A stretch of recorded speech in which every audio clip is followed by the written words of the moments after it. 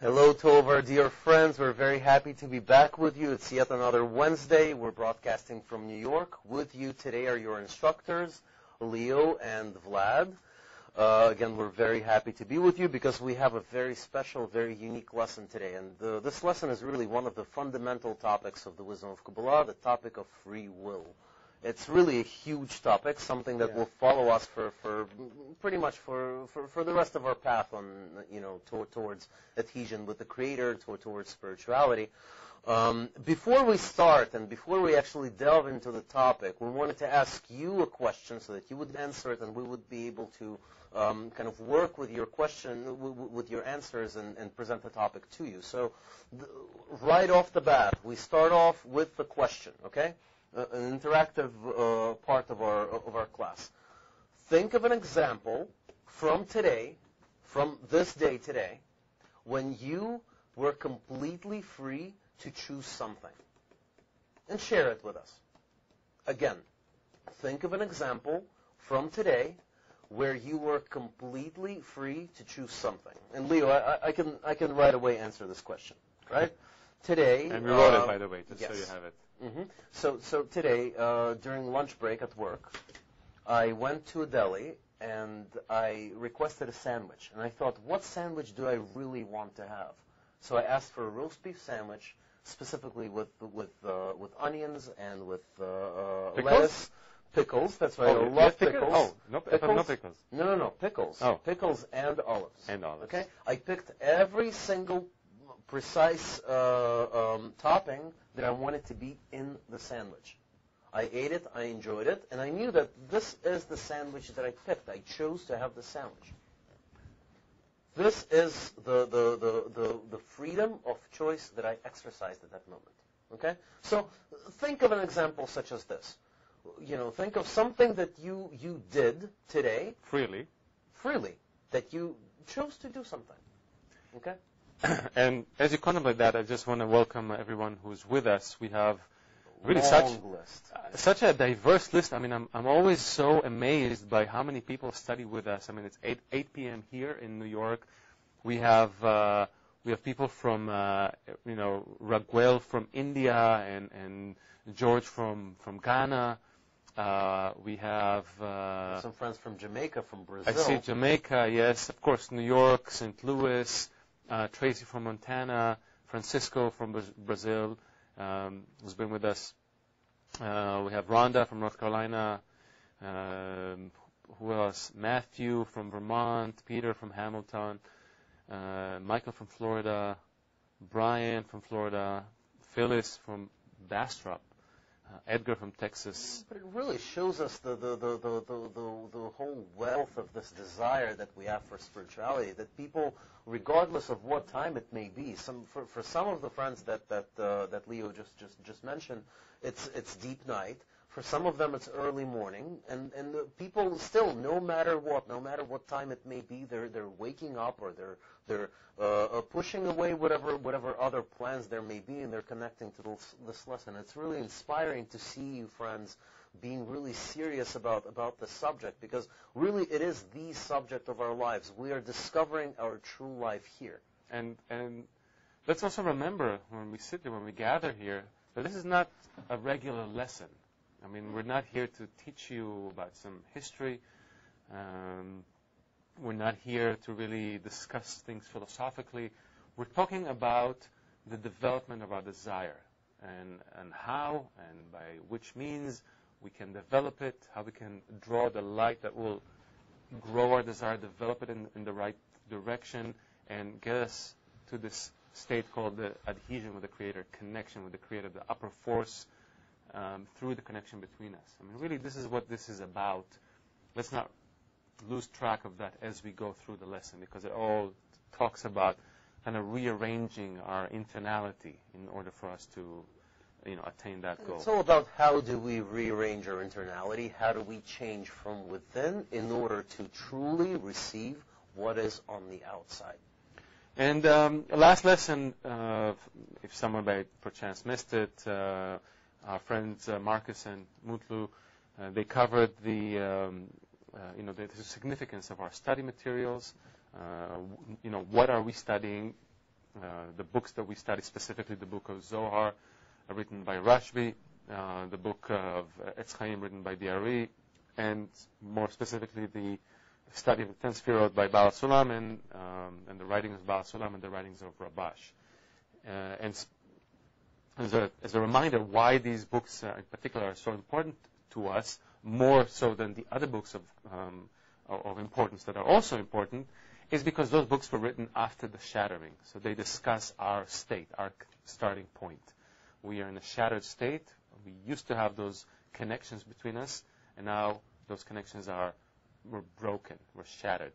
So that's what was ruined. That's when we talk about the destruction of the temple. That's what was destroyed, and that's what we're trying to build between us, rebuild between us. What was truly destroyed is the correct relationship between us, and that the correct relationship between us is the key to our common discovery of the spiritual reality. So, Vlad, we have people sent a few things about free will. Quite a few. I already noticed. Oh, you noticed. Vicky says, I chose to thank God before I got out of bed. Beautiful. Ken from Austin says, I chose to come to the lesson. Okay. Beautiful. Monty from North Carolina says, I chose to take a walk right before the lesson. Paul from Virginia, I hope I pronounced that name correctly, chose to study Torah and Kabbalah.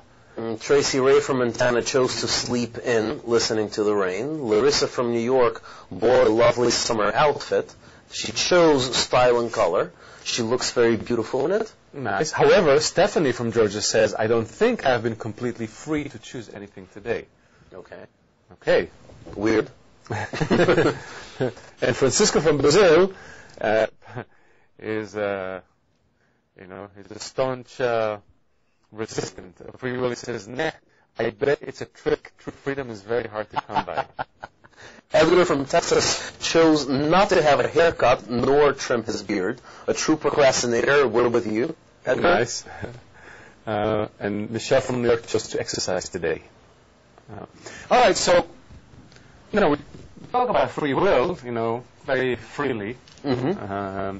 And the question is, it's been on everyone's mind from, the beginning of time pretty much.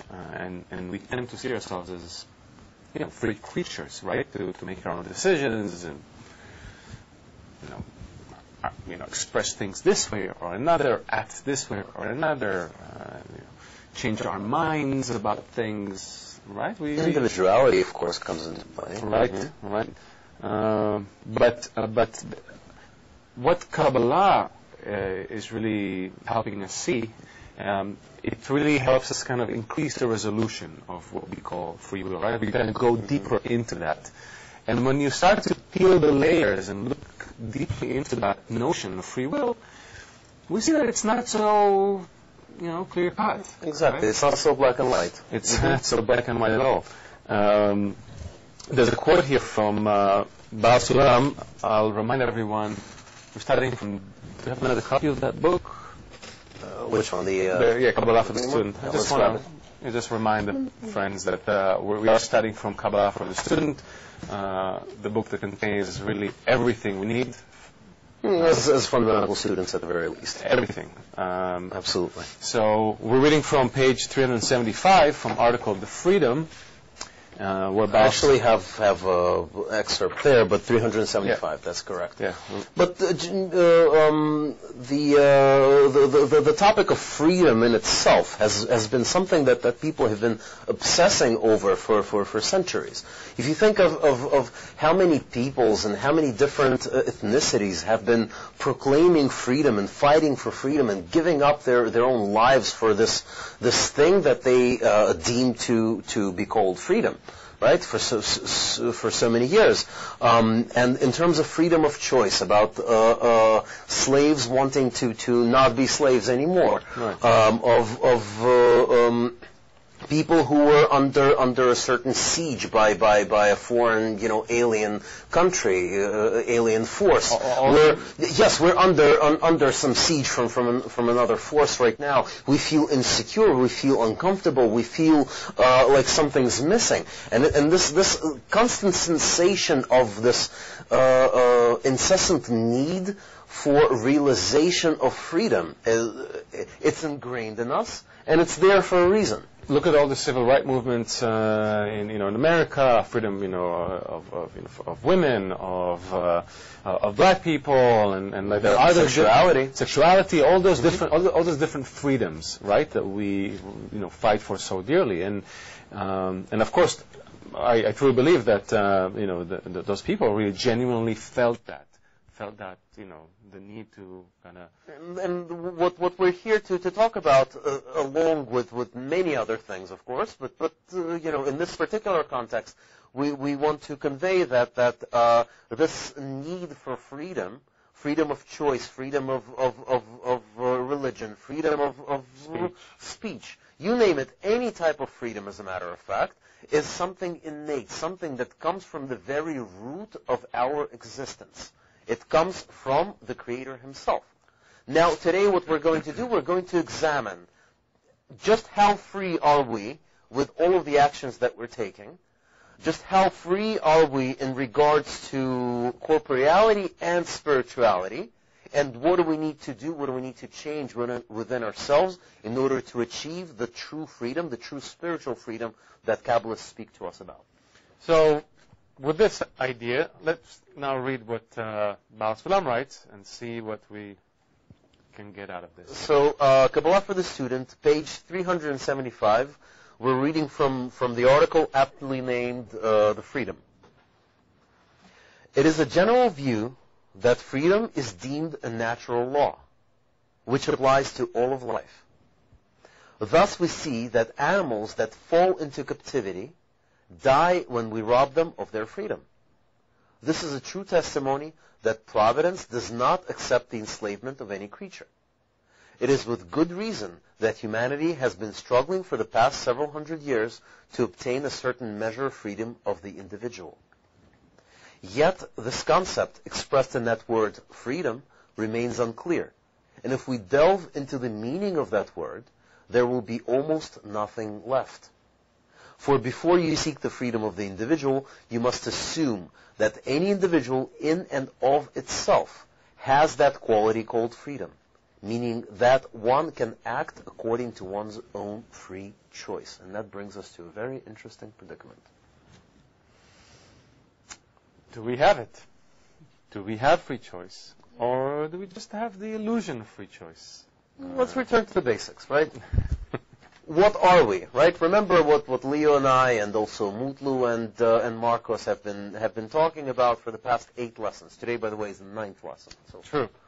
So what have we been talking about all of this time? We spoke about the fact that human beings, the created beings, are a will to receive. That anything and everything that we do, anything and everything that we devise and contemplate, anything that we think at any moment of our lives, comes from this nature of ours that is called the will to receive. That at any given moment I am constantly calculating what will this particular action that I'm planning to do return to me in terms of whatever, surplus, dividends, you name it. Right? Basically, it's a basic formula of calculation. Of how do I get, you can show it, Alex, how do I make more pleasure compared to the effort I have to put in. Right? This is kind of like in the way merchants deal, right? I want to give something for the greater value than it actually is, in order to make a greater surplus in the end. Right. So in a way, we are really very elaborate calculation machines. What do you call those? With the little beads, the abacus? Exactly. I mean, it's hard to accept sometimes because we do have that notion, and we will get to more. Again, we'll continue to dissect it.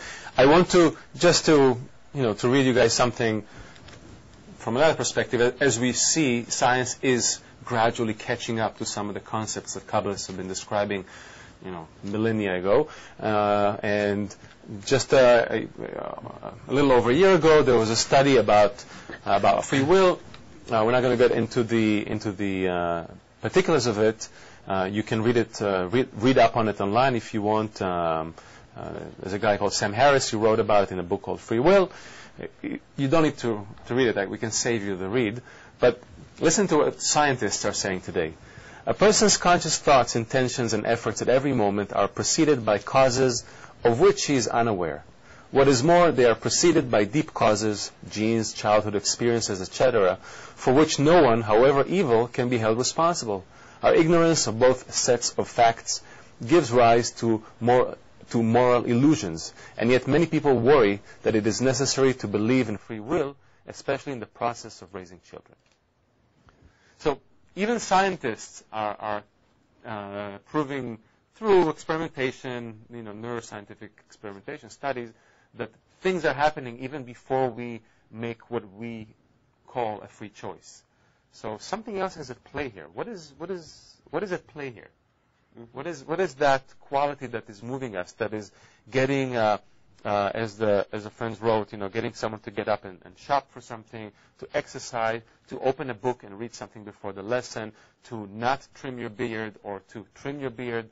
What is that? What is that mechanism that is controlling it if it's not, as we like to call it, free choice? Absolutely. And a lot of people, of course, are going to argue that, hell, I didn't really, choose pleasure at any and every given moment of my life. Just for example, I went and, exerted myself or sacrificed myself for a certain number of years in order to achieve something greater. For example, I gave birth to a child, and now I'm working very hard in order to reap the reward of a child growing up, right? An excellent example would be of a kid who goes to school and wants to become a lawyer. So all of the kids are going out partying. They're, drinking alcohol, smoking weed, partying, dancing, meeting girls, everything in between, right? And that kid sits at home and he studies day and night.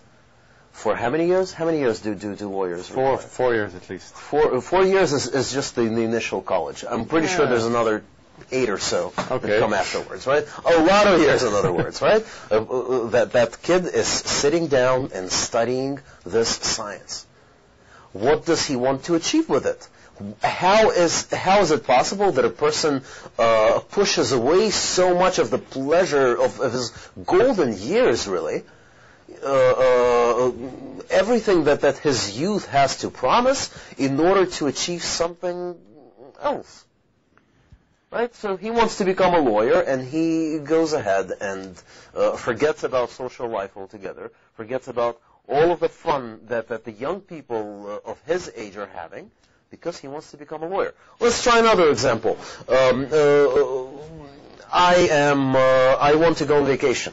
Right? I've heard that there's a lovely vacation package that's out there. I can't afford it yet. What do I do with it? Well, I take on a second job, right? I sacrifice myself. I sacrifice the rest. I sacrifice the time of the family. You name it. Any type of fun that I could possibly have. I take that second job in order to earn that extra money in order to go on vacation. Again, that calculation is still there. I am sacrificing something in order to receive something in return. But there is one little caveat.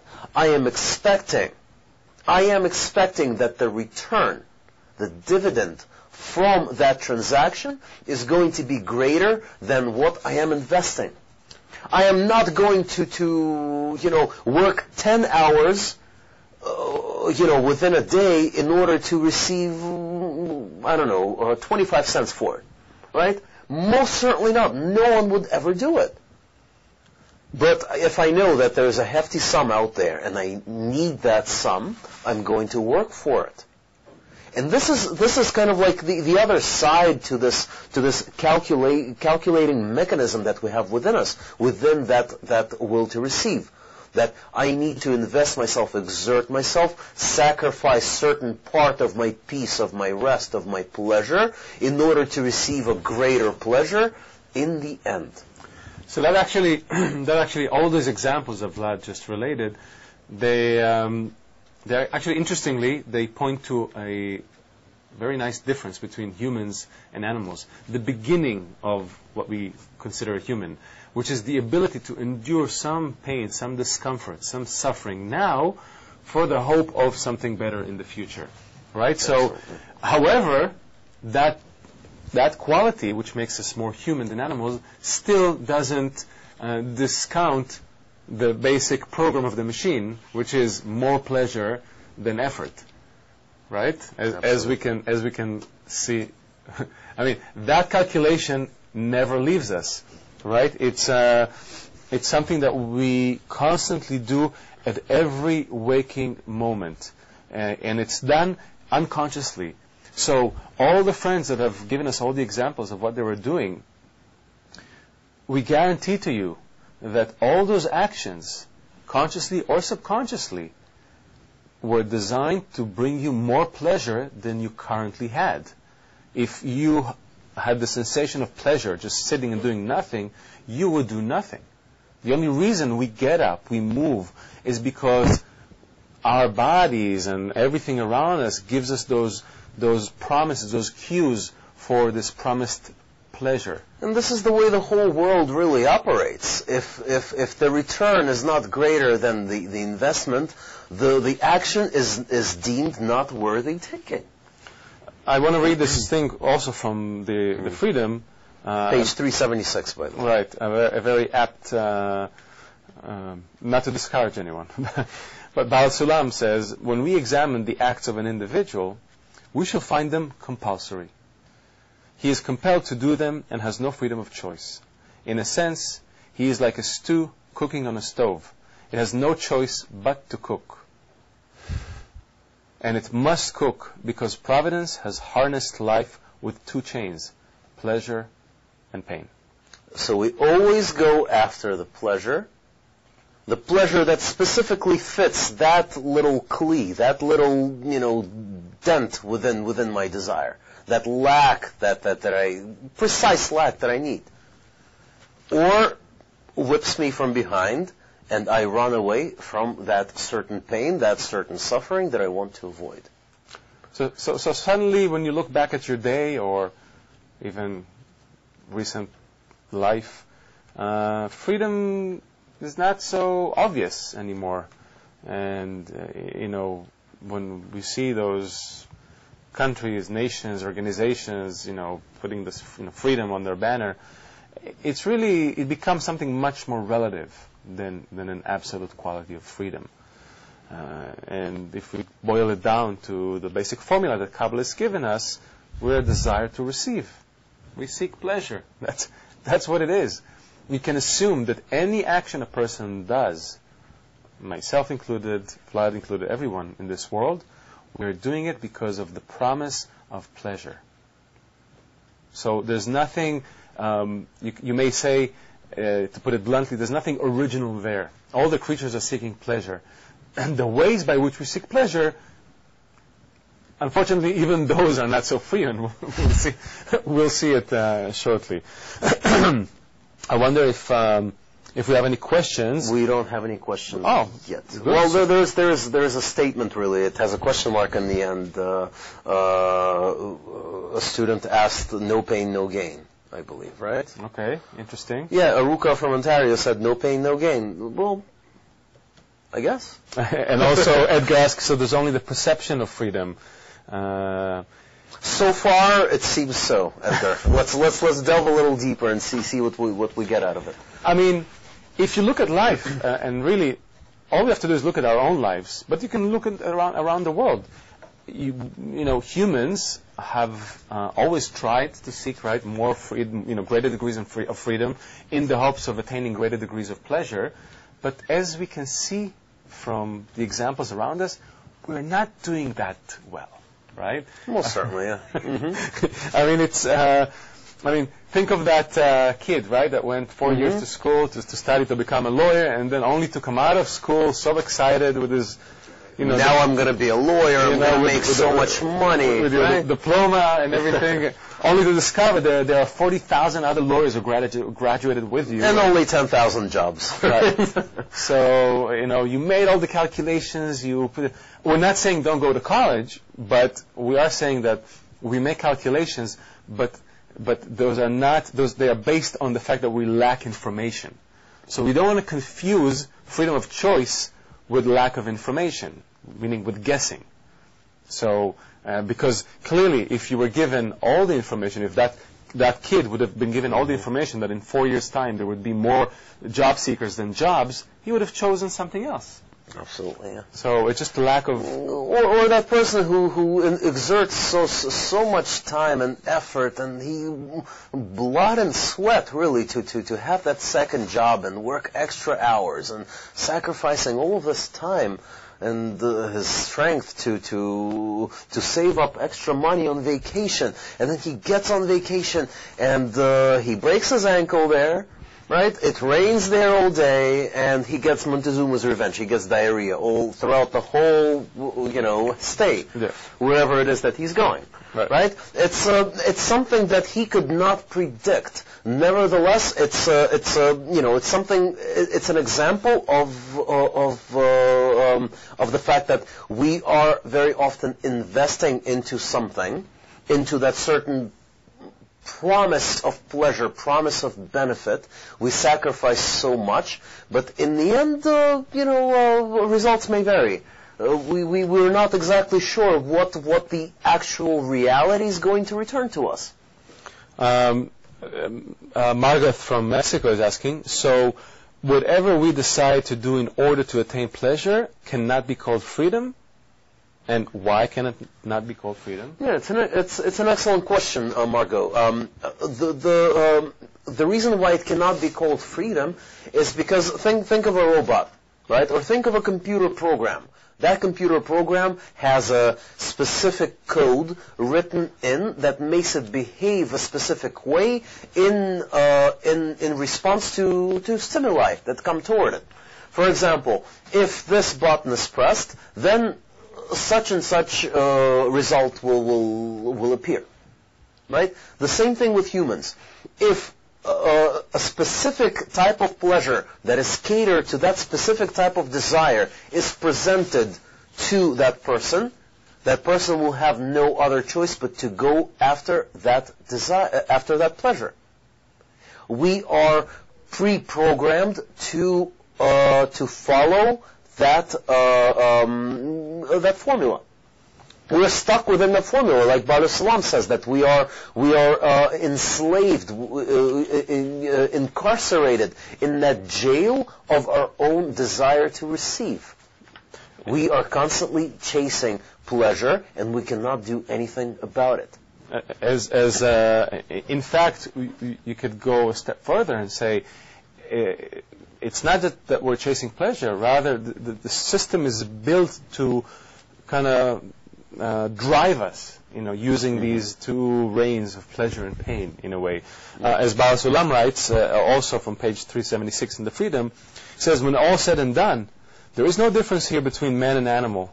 And if that is the case, there is no free choice whatsoever, but a pulling force, drawing them forward and any bypassing pleasure and rejecting them from painful circumstances.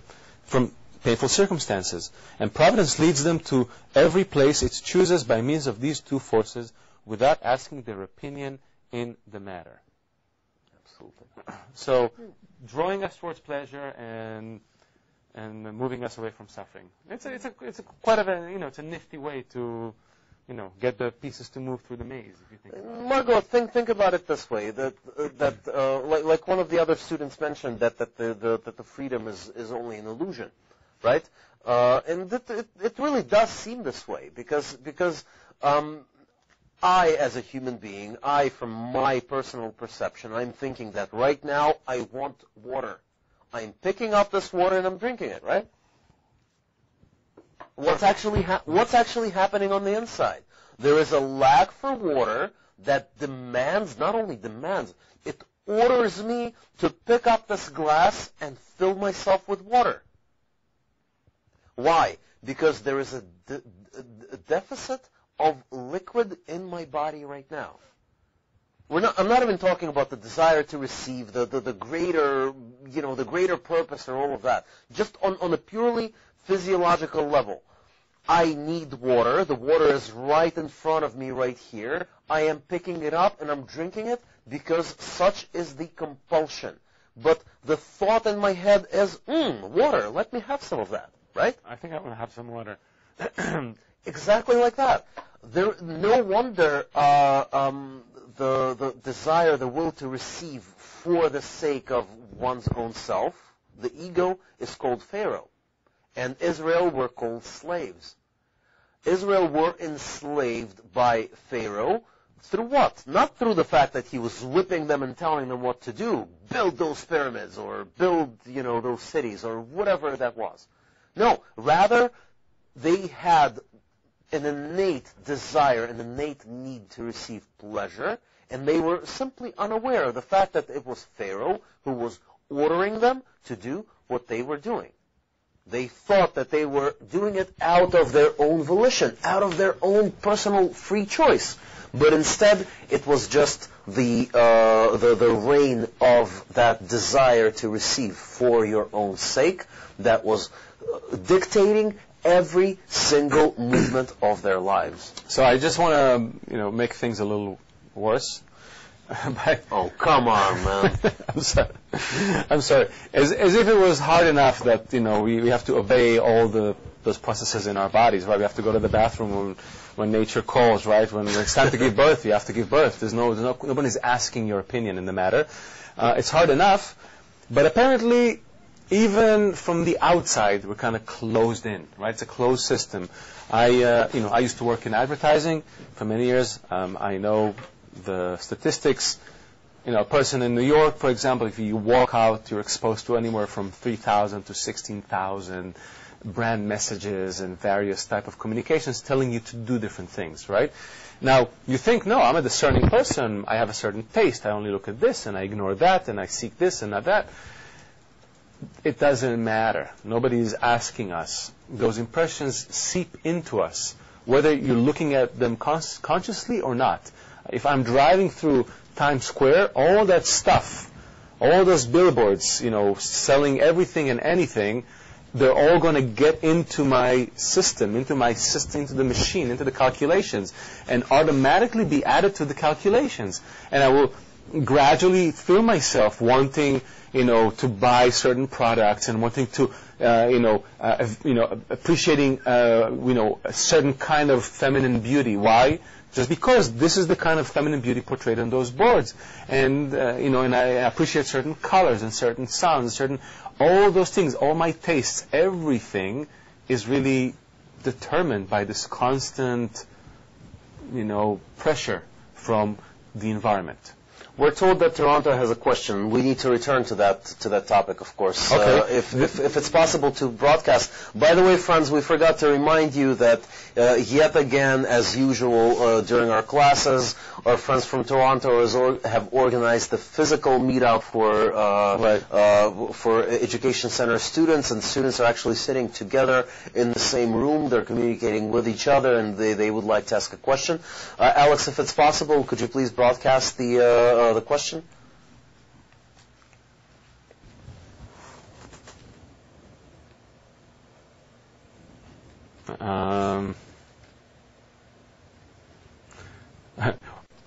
While we wait for Toronto, I can see that Brenda from New York is asking, so how do you get out of the system?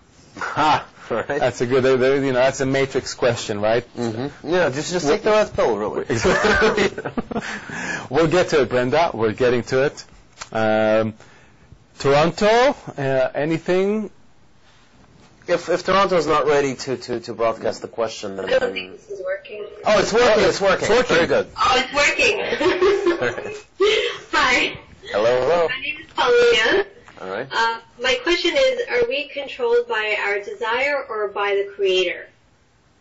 Excellent. All right. Excellent. Are we controlled by our desire or by Creator, Leo? Well, I mean, what is the difference, really? really, if you remember, from the very first lessons, there was nothing that was created but a desire and the light that fills it, right? Everything else is this elaborate experience that we're having, and we'll touch on it later in this lesson. But there is nothing else. There's only the Creator and us, this will to receive, this deficiency, this place where there is no, presence of the Creator felt, you could say. So there is no difference really between the two.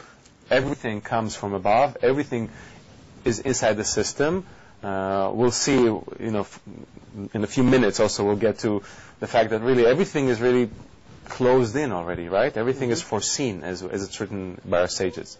Pauline, all of the systems, everything that revolves around us, everything that works within us, everything was created by that same source. And that desire to receive that we speak about was also created by the Creator, and was created this specific, precise, specific way by that same source in order to guide us to the complete correction in the end. So whether it's the Creator who's controlling us or the desire who's controlling us, it's really the same thing in the end. Rather, let's put it this way: that the Creator created a system that would operate upon us until we are ready to mature onto something greater. Basically, yeah. I mean, first of all, I would point you to article number 1 in Shamati. There is none else besides Him. Mm-hmm. There is nothing outside of this. Anything you can think of and you can imagine that is influencing you is within that system. In fact, a very easy way to look at it is, there is myself, right? The way I perceive myself.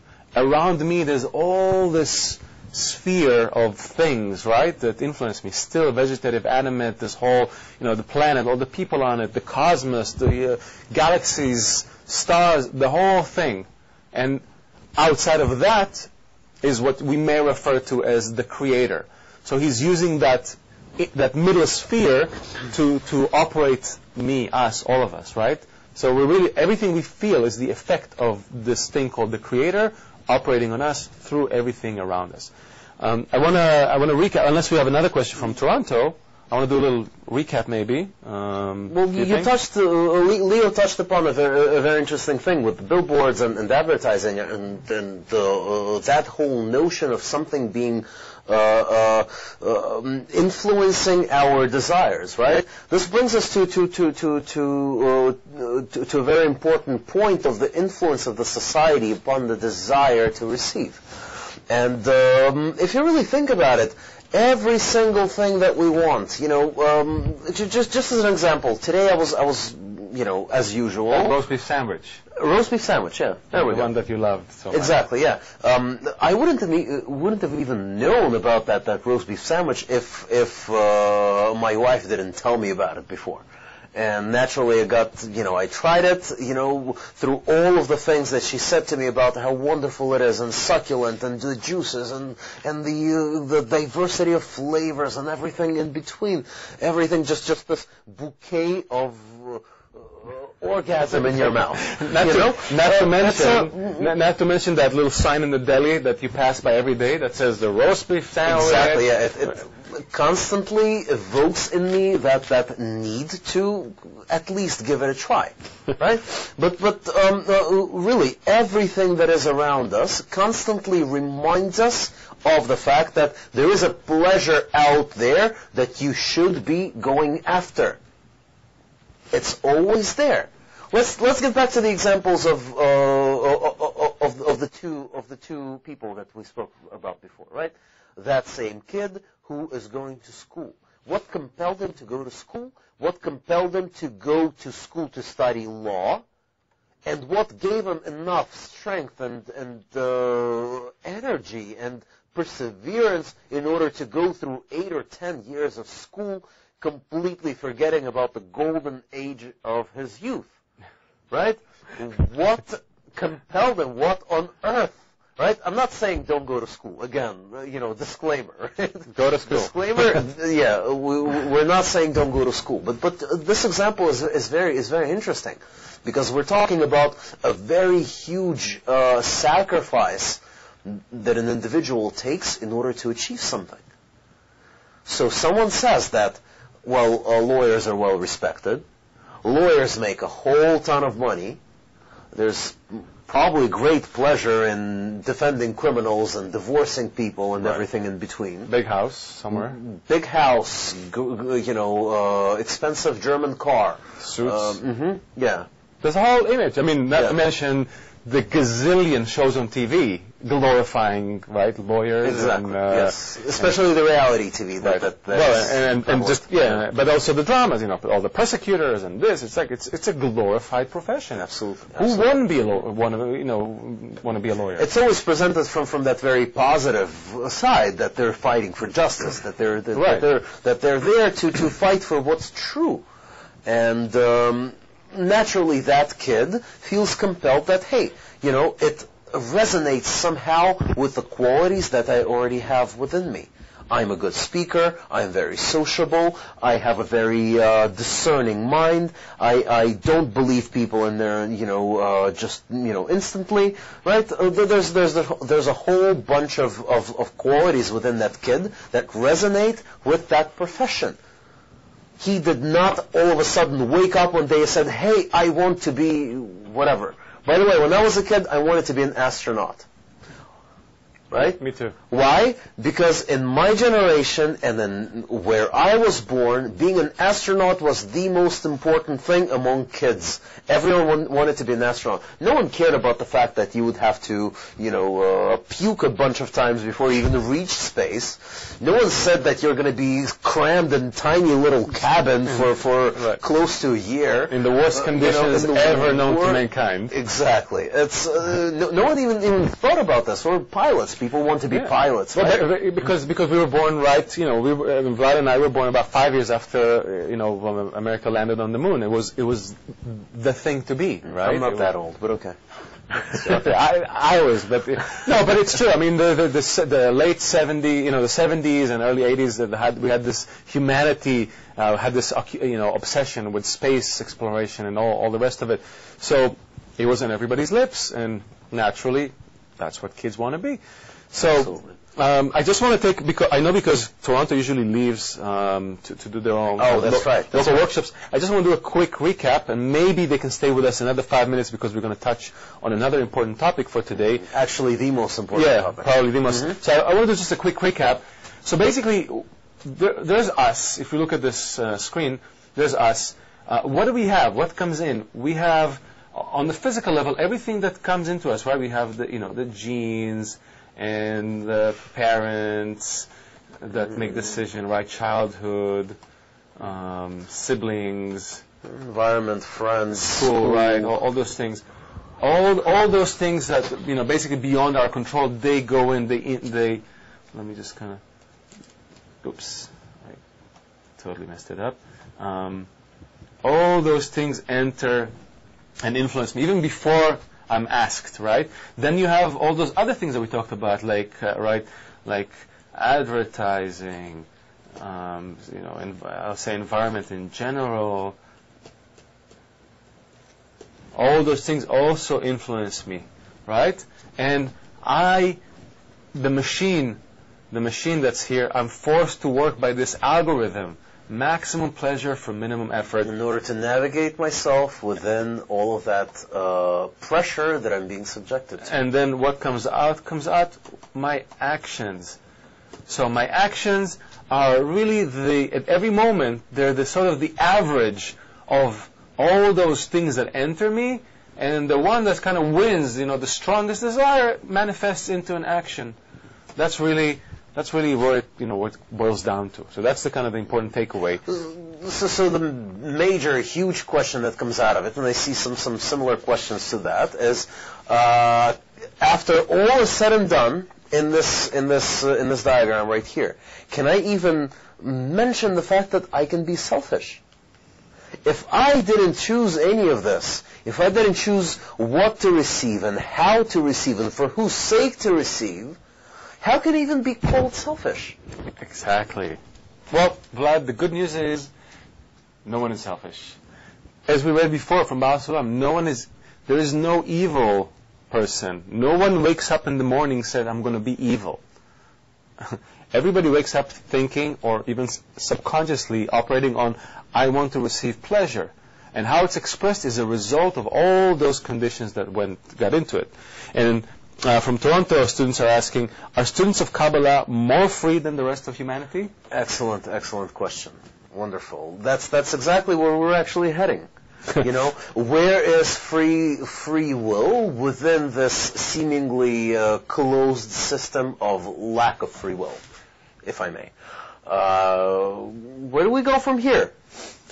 Okay, so it's important to maybe, in this case, to remind us of something.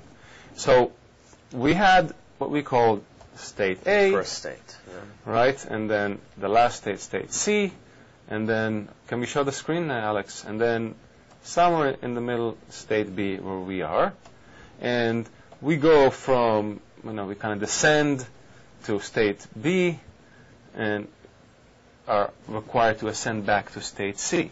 State A and state C, as we know, they are equal in the sense that they're those states of perfection, of this full adhesion. The only difference is, right, our consciousness, our participation, our awareness, right, all the experience and everything, the building this kli that allows us to receive all that pleasure that comes from it.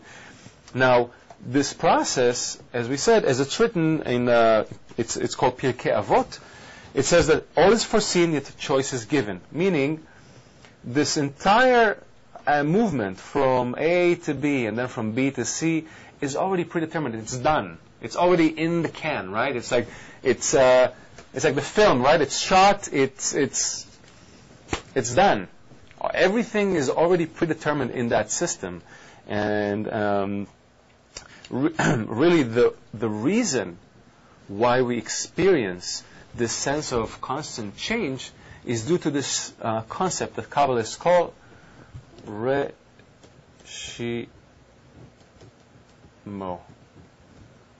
I hope you see it. It's basically every stage, every change, we're making these very kind of large intervals, but you can imagine that this thing is working non-stop, every second, right?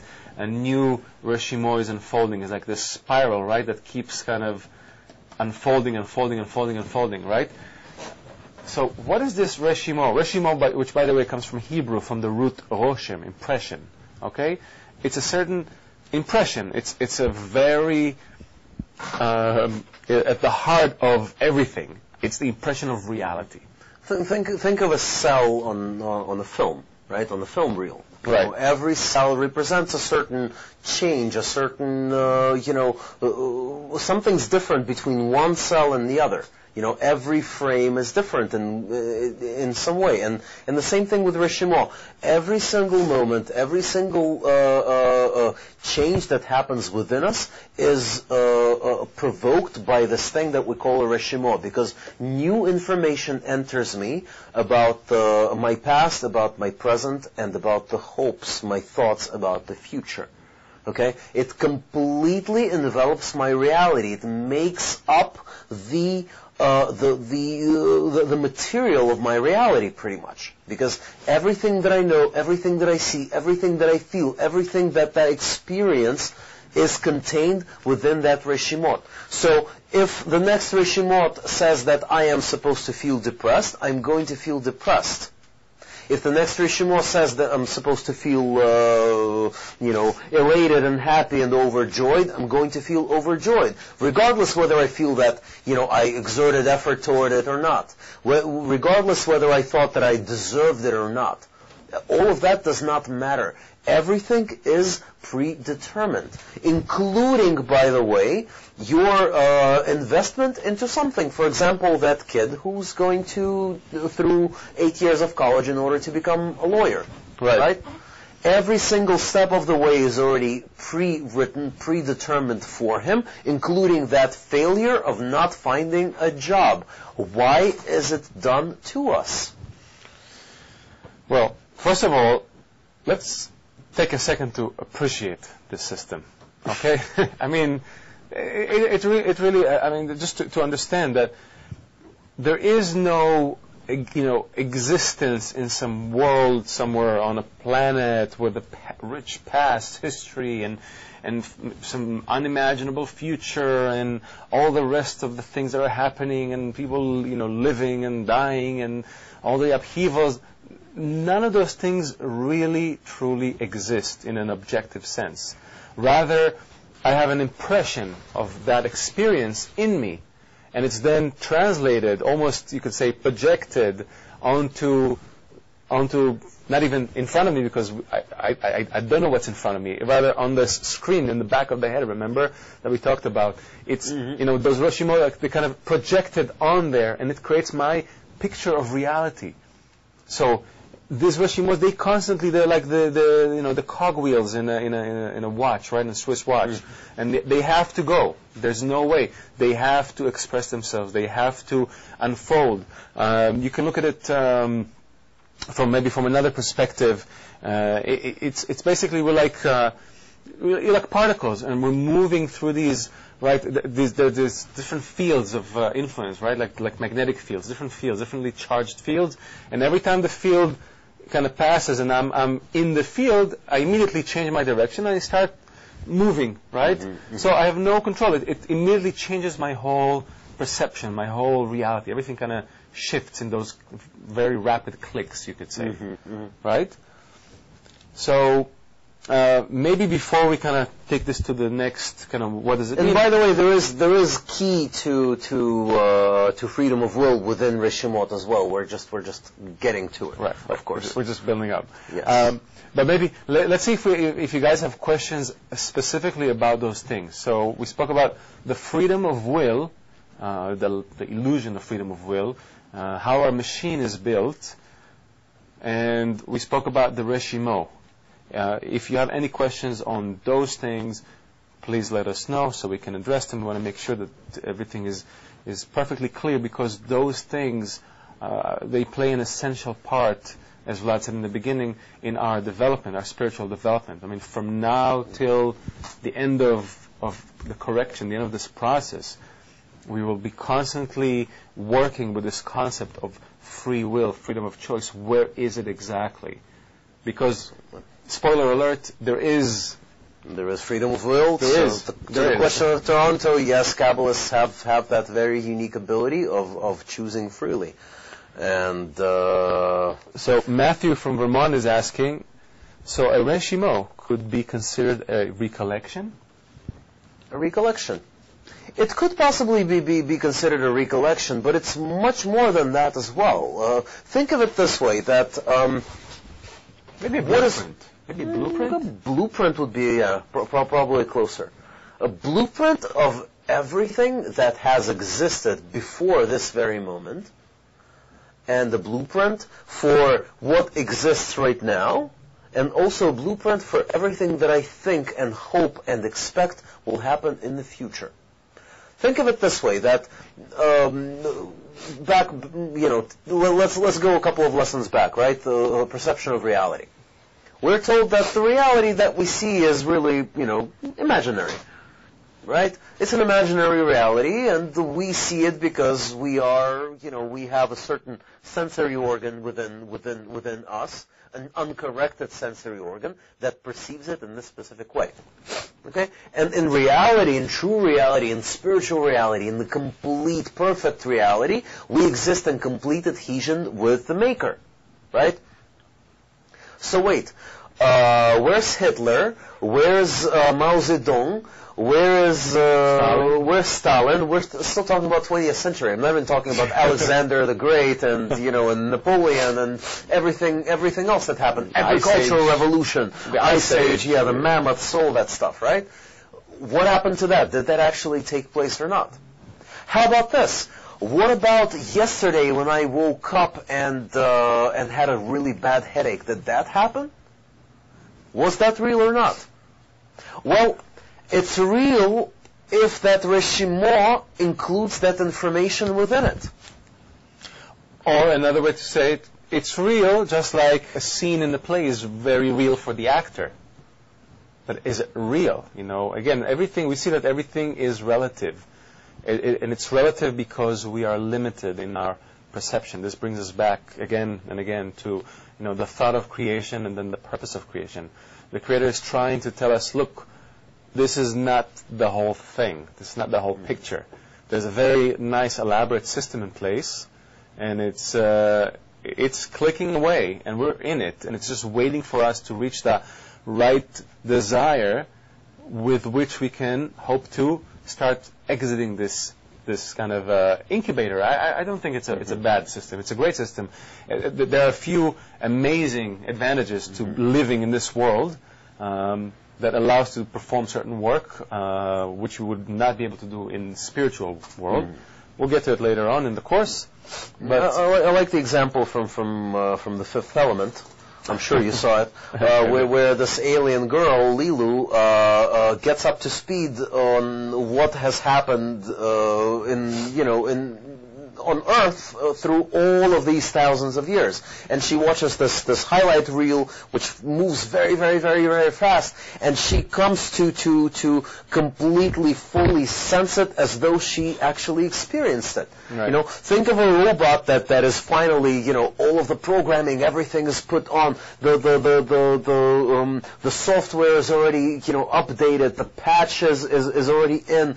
The last thing, you just turn on the robot. The robot wakes up and is like, okay, today is, June 17th, 2006, I live in Uganda, I am a businessman, you know what I mean, right? This is precisely what the Rishimo is. It's a program that injects into us the sensation of reality around us and the understanding of our own selves. So, Michael from Florida is asking, so life is a movie that we are creating from our thoughts and human flaws that manifest as our reality. You could look at it as in this way, except, again, there's one force that's creating everything, which is the Creator. We play a role in it, but so far, up to this point, our role was not a free choice kind of role. We were just mere spectators. Let's put it actors, this way. basically. Yeah. You're an actor in a play. The guy in Macbeth has to die at the end. I mean, there's no, you can't. It's all predetermined. But how it happens, how he relates to it, and this is the beginning of the key. Exactly. How do you relate to it? That already begins to open a different kind of doorway, right? Something completely different. And to also, as Ken from Texas is asking, can we eliminate or lose Reshimo? We most certainly can't, but we can do something with them. Exactly. Mm-hmm. What can we do with them, Vlad? What can we do with those Reshimo? We can recognize that this Reshimo was given to me from the above.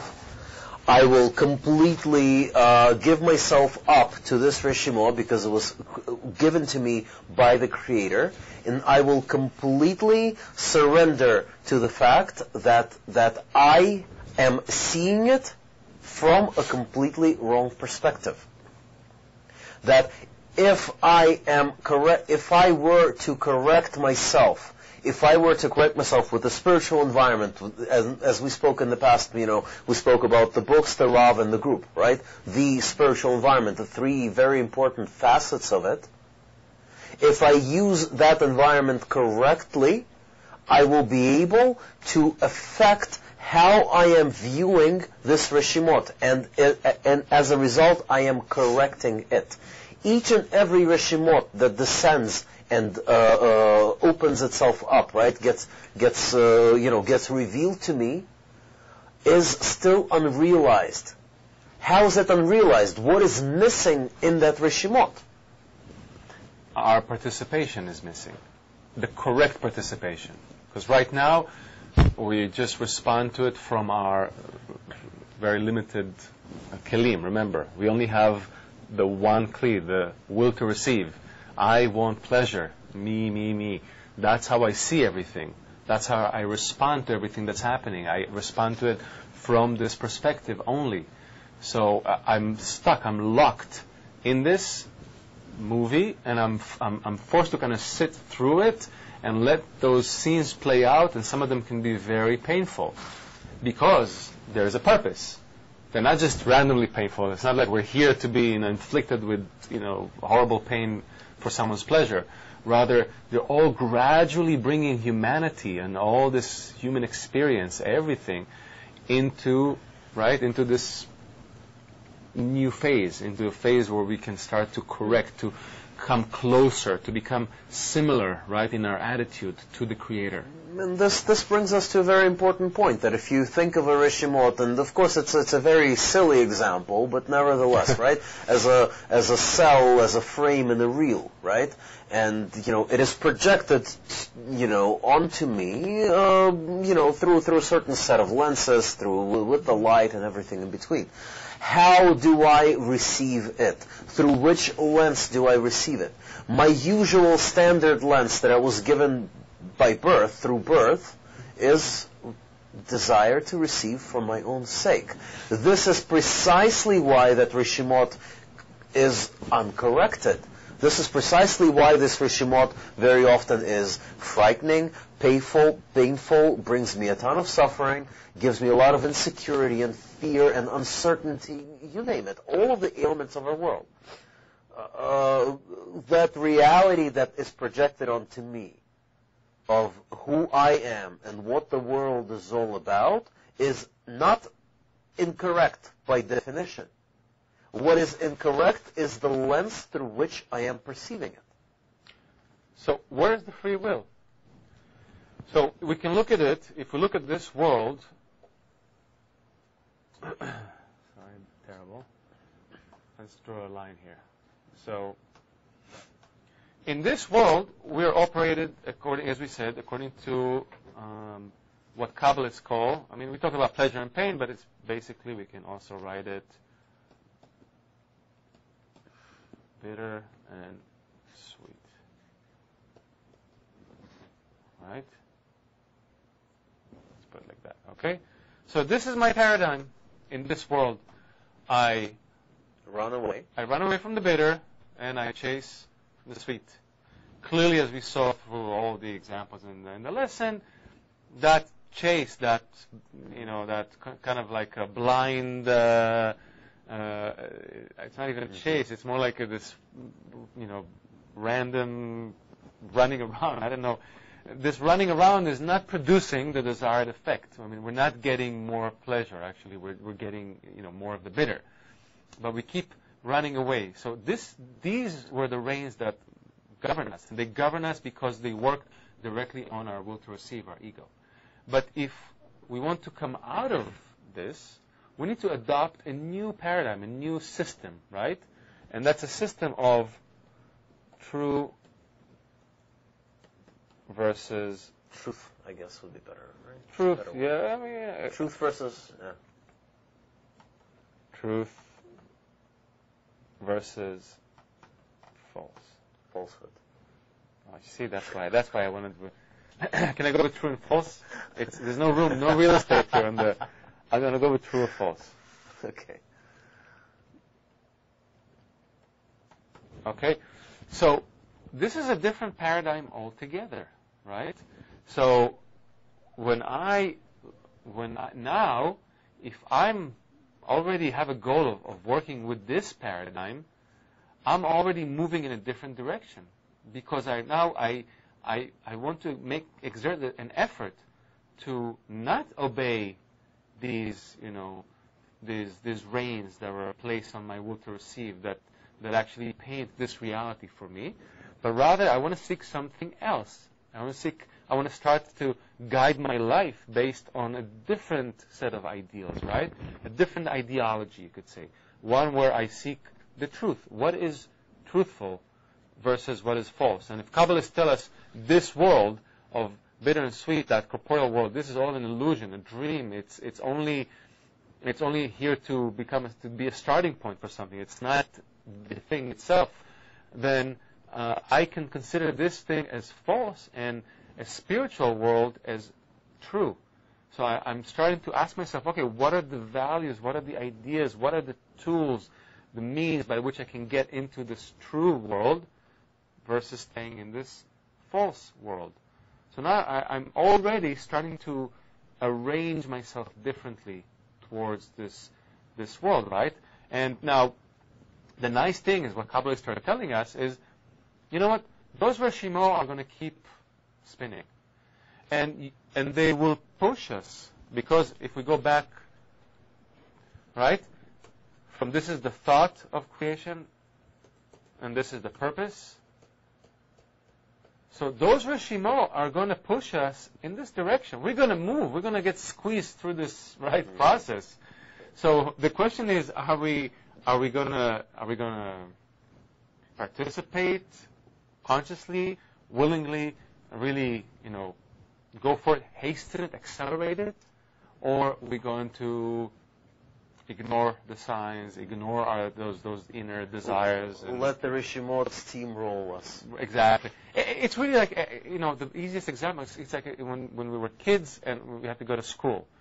I have to go through, 4th grade. I can kick and scream and put so much energy to fight it, but ultimately I'm going to have to sit down and buckle down and study late and go through the tests and all, and get, blows from my parents and discipline from this and that. All the rest to get to the 5th grade. Or I can decide, I want to do it. This is not my point, or this is not where, this is not it. I'm going to, just sit down, do the assignments from school, pass the test, and move on. So you can have the same experience, the two children going through the same really, objective experience of going through 4th grade, but one will suffer through it and one can really breeze through it. It's really, and in spiritual work, the breezing through it is actually breathing, because we start to rise above space and time, all those limitations of the world we perceive. So we really are, moving away. So by starting to set our goals on this new paradigm of true versus false versus bitter versus, and sweet, I'm already saying I want to choose this other path, right? That's already, and the names of those paths are, aptly the path of suffering and the path of light. In other words, anything and everything that I will continue perceiving as bitter or sweet will be the path of suffering. It will be that continuation of the Rishimot unfolding over and over and over, one after another, and neither one of them getting realized. What is this realization of Rishimot? It is the one where I am able to find the force of the Creator, the bestowing force, in that reality. There are a lot of amazing questions here. Let's try to kind of work through some of them, right? So we have Anne from Peru. Is this why history repeats itself? It could not. We may never know, as a matter of fact. But history does have a tendency to repeat itself, and it sometimes perplexes us. Well, again, we will see that all processes in nature obey the same rules. So those processes, they just unfold. They keep unfolding. So what changes, or what has an opportunity to change, is again our attitude towards it. The event themselves don't need to, the stimulations can be the same stimuli, and it will just, unless I participate consciously, it will produce the same effect, but with different colors. It used to be bow and arrow, now it's nukes, but it's not. It's the same, It's the same action, the same intention. It's Exactly. The underlying fact is that there is hatred between people, and it continues on in this slightly different form. But the essence is pretty much the same. Does it mean that Hitler and Stalin belong to predetermined events? Oh, most certainly. Absolutely. Everything was predetermined, including the fact that you woke up this morning. You were supposed to wake up this morning, so you woke up. If that wasn't pre-written for you to wake up this morning, you wouldn't have woken up. Every single breath that we take is predetermined. Everything, we really underappreciate and take for granted the fact that the Creator and the force that brings everything to life is working every single millisecond.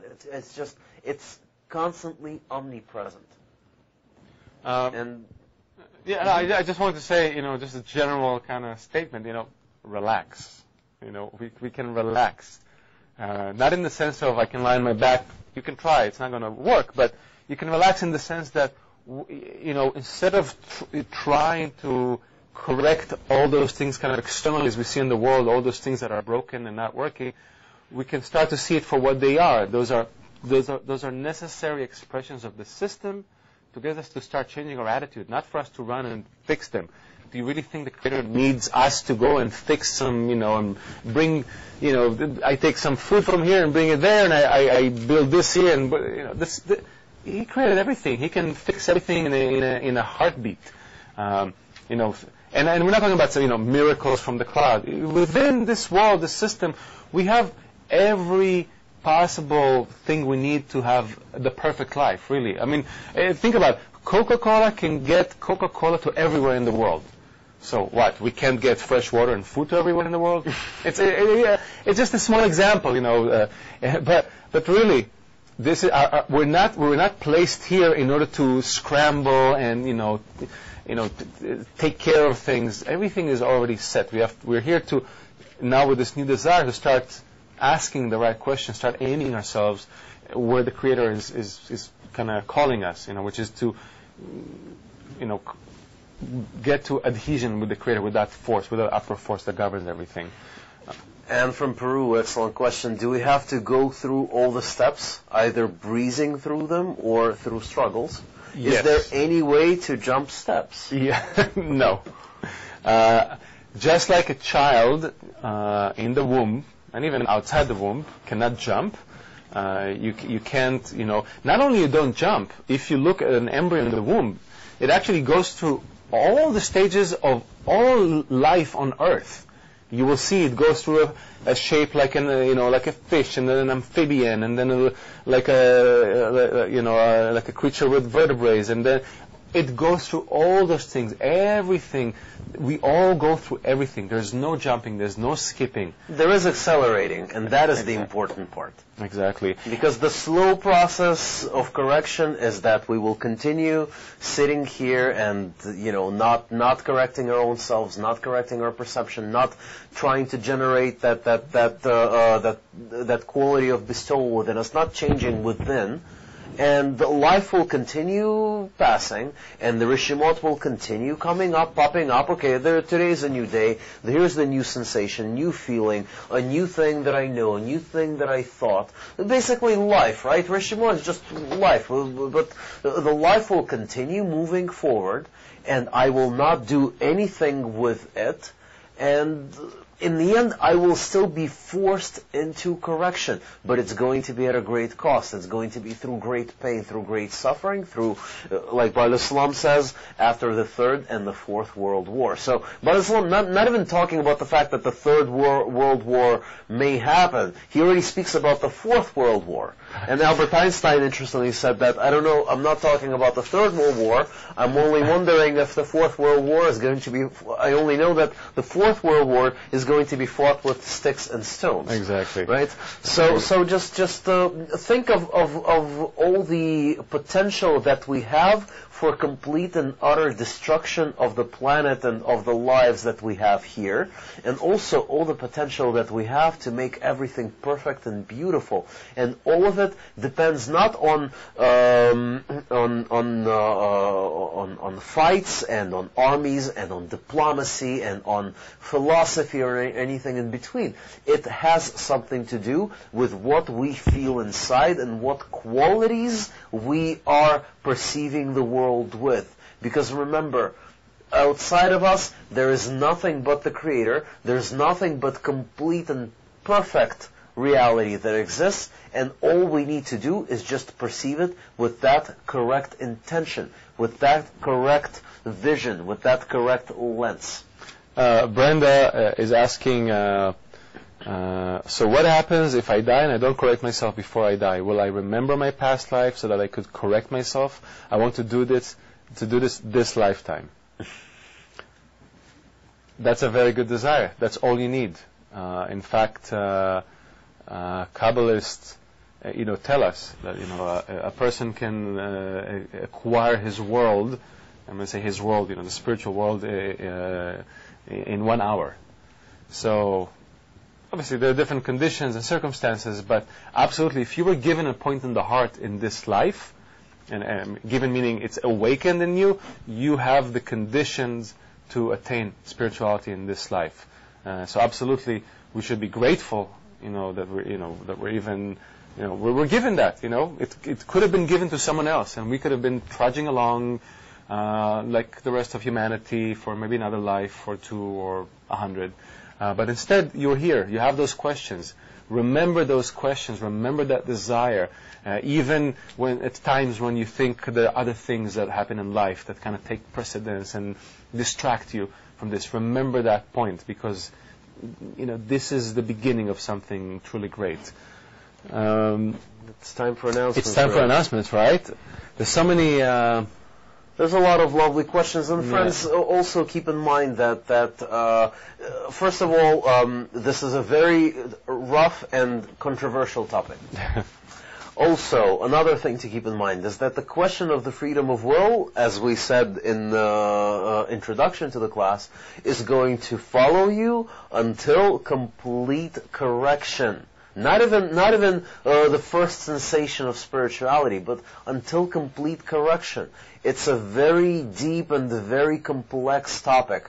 The freedom of will, that freedom that we're trying to find, we're trying to put our finger on, it's so elusive, because if you think to yourself that, yes, I found it right there, I made the conscious freedom to choose light over darkness, I made the conscious choice to choose truth versus falsehood, and, sensation of bitterness and sweetness, even there is a caveat and says, wait a minute, but who forced me to do it? Who gave me that, who compulsed me to start that train of thought that brought me to this choice? So, the Creator is constantly including Himself in every single thought that we have, and every single time we try to escape Him, we realize that we cannot escape the Creator. This is just a little, taste for you, friends, to realize that this process is very complex and also very interesting, because the Creator is always there. And for us to really detach ourselves from the Creator and to make a truly conscious choice is a very, very big effort, but also something that produces just fireworks of results. Something that really, makes us unique just the way He is. And maybe to remind everyone again to relax. Yeah. Chillax. Chillax, completely chillax, because remember, we're not talking about morals or laws of that humans make in order to better their lives here corporeally. All those things have nothing to do with the Reshimo. Those are just the automatic reactions to what's happening, to that stimulation, that Reshimo, that impression awakens in us, and we scramble as humans to get the best, arrange the external conditions, so to speak, the best possible way for maximum pleasure. But it has nothing to do, those ideas of what we call, corporeal laws and morals and codes of ethics have nothing to do with the Reshimo. There is no good or bad in that sense, because we're not talking in that equation of bitter and sweet that affects my ego. In this way, that all the laws, all the morals, ethics are all based on that. Because the true existence exists way above. Way that. Above that discernment of bitter and sweet, which is our ego, and the true I, the true who am I, where am I from, and what is my purpose in life, exists in a plane above that, and it's a spiritual plane where I do not think of myself, but only of others. And on this note, let's read some announcements. Your next lesson will be on Sunday, May 17th. Bnei Baruch Kabbalah centers and campuses in North America are offering opportunities for you to meet, socialize, or study with other students of Kabbalah. Currently, we have events and lessons planned for Brooklyn, New York, Orlando, Florida, San Francisco, and Los Angeles, California. Invite your friends or family who might be interested. Visit campus.kabbalah.info for details of the upcoming events. And of course, us here in New York, your instructors will be very happy to see you and meet you in person, and of course talk to you and answer all of your questions, and of course become friends with you, which is the most important aspect of it. Plans for the North America Kabbalah Convention have been finalized. It's a very, very important and big news for us. That's, by the way, the website for the physical campus. And by the way, guys, it's not just physical campus. It will list all the upcoming events, so including eventually all the virtual events will also be listed here. So just check back regularly. It's a good source to know what's happening around you if you live relatively close to a physical center. It's very important. So plans for the North American Kabbalah Convention have been finalized. It will be in Parsippany, New Jersey on July 24th through 26th. Join us for 3 days of lessons with Dr. Lightman, Kabbalistic music, activities, and more.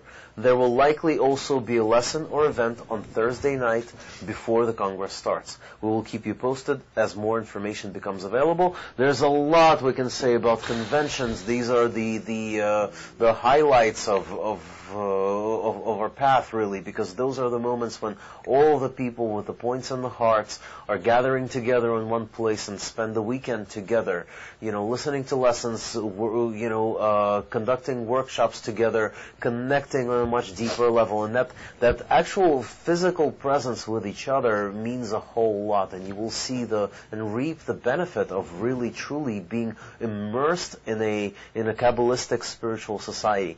You will not really get the taste of what it means to be in a Kabbalistic society until you attend the Kabbalistic convention. So more on this later. Of course, we still have some time to talk about it. And please take any unanswered questions to the forum, where our instructors and moderators will answer them for you. Cue Leo's conclusion. Contemplate this lesson, the importance of the environment. Choose your environment wisely. And good night. We'll see you next week.